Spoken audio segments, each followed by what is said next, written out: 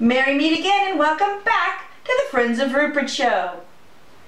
Thanks so much for joining us today. We're really glad you're here. Today's show will be about celebrating the Sabbat of Ostara.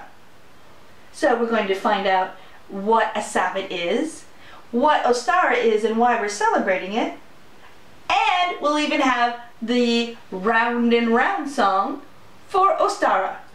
We're also going to have PaganDad with us today to tell us about March's full moon, and of course we'll have the Mirror Chant and Positive Proclamations. Of course we will.